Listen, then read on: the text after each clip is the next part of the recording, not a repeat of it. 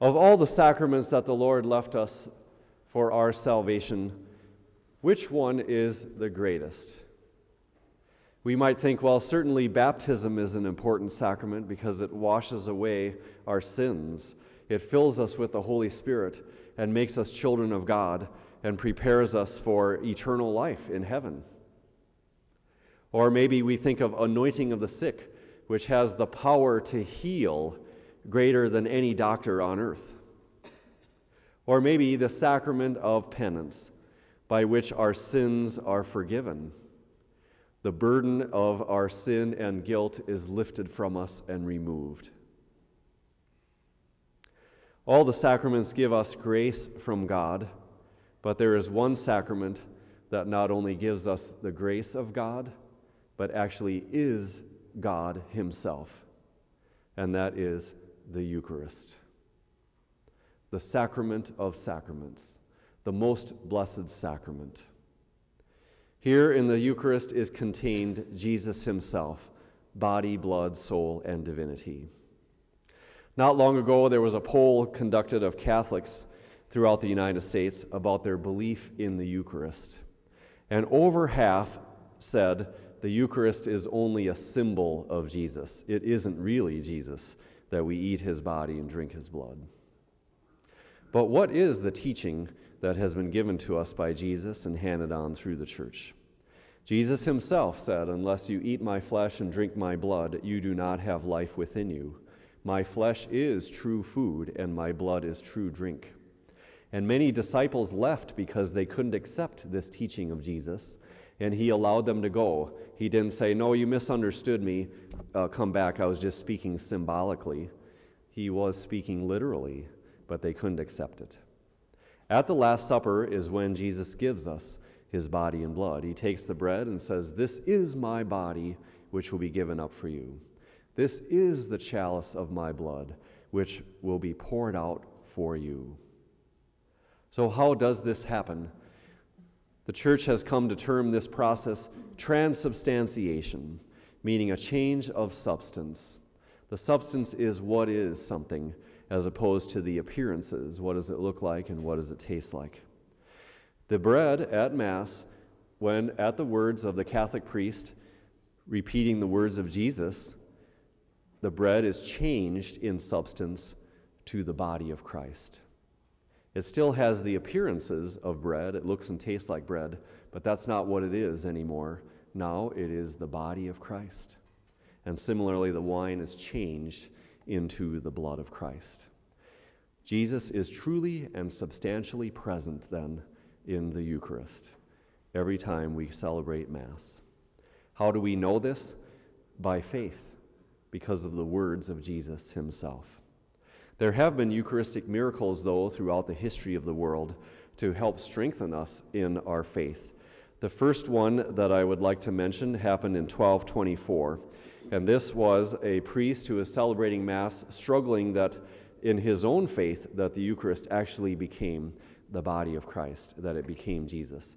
And as he says the words of consecration, "This is my body which will be given up for you," it happened in Bolsena. Drops of blood began to fall from the host onto the corporal, the cloth on the altar, and the marble stones at the foot of the altar. They preserved this corporal as a relic. Here's a picture of it, with all the blood stains from the host that began to bleed during that Mass. Because of that, Pope Urban IV declared the feast day Corpus Christi, and he commissioned St. Thomas Aquinas to write some hymns in praise of Jesus in the Blessed Sacrament, which we'll be singing later at this Mass. The next one was in Lanciano in the 8th century, and the same thing, the priest was doubting that the Eucharist actually became the body of Christ. As he held up the host, it turned into flesh in his hand. And as he held up the chalice, it turned into real blood in the chalice. They preserved this for over 1,200 years. Here's the picture of the host that has been turned into flesh, and the chalice containing the blood that is there. In the 1970s, they subjected these to scientific studies and found that the flesh is tissue from a heart. It has the myocardium, the endocardium, the vagus nerve, and the left ventricle.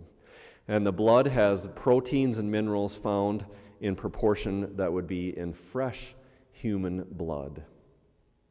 A few years ago, in the 90s, there was a Eucharistic miracle in Argentina where a host had been dropped on the floor, and they dissolved it in the water to prepare to dispose of it in the special sink in the sacristy. But it didn't dissolve. After a while, it turned into a piece of tissue that looked like it had blood in it. And so they sent it to a scientist without telling him where it came from and said, "Can you examine this and tell us what it is?" And he came back and said, "This is tissue from a heart muscle. And it looks like someone who has been subjected to extreme distress or torture." And when they explained what it was, he was overwhelmed in his own faith in the Eucharist. He compared it to the scientific studies of this other Eucharistic miracle from the 8th century, and he said the cells of this heart tissue are from the same man. It's the same person. This Eucharistic miracle in 1996 and the one in the 8th century. There are hundreds of Eucharistic miracles that have been taken place throughout the world to help us strengthen our faith that Jesus is truly present in the Eucharist at Mass. Well, what does this mean for us? First of all, healing. Jesus healed many people when he was here with us, and he continues to heal us. When we receive the Eucharist, we are receiving Jesus, and we pray then for the gift of healing in our own lives with great faith in his power. Secondly, the presence of Christ in communion, to know that Jesus is coming into our soul when we receive communion. Not to think of it as receiving an object, but it is the Lord himself. And so we show proper worship and love for the Lord in the Eucharist. And finally, adoration. Jesus says, "Remain with me." We have an opportunity to spend time with the Lord in adoration and prayer. So at the end of this Mass, after communion, we'll have the Blessed Sacrament exposed on the altar for a brief period of adoration and benediction in which we receive a blessing from Jesus himself.